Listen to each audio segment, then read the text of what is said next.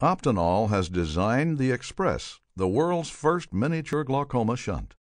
The Express provides a straightforward and minimally invasive filtration surgical treatment for patients with open-angle glaucoma, the most common form of glaucoma worldwide.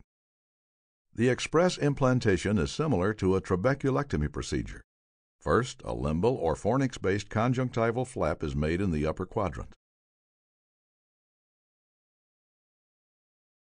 A 50% depth scleral flap is then fashioned up to clear cornea. MMC is then applied, left in place for a period of time determined by the surgeon, and removed. Instead of sclerostomy and iridectomy, a pre-incision is made into the anterior chamber parallel to the iris at the bottom of the gray zone using a 23 to 27 gauge needle. An Express mobility check is then performed.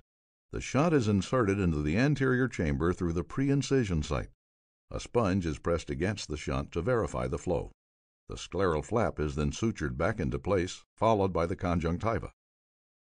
Despite being less than 3 millimeters long, the tube reduces IOP significantly by diverting the aqueous humor from the anterior chamber into the subscleral space. The Express Mini Glaucoma Shunt provides long-lasting, predictable results, as well as quicker recovery times.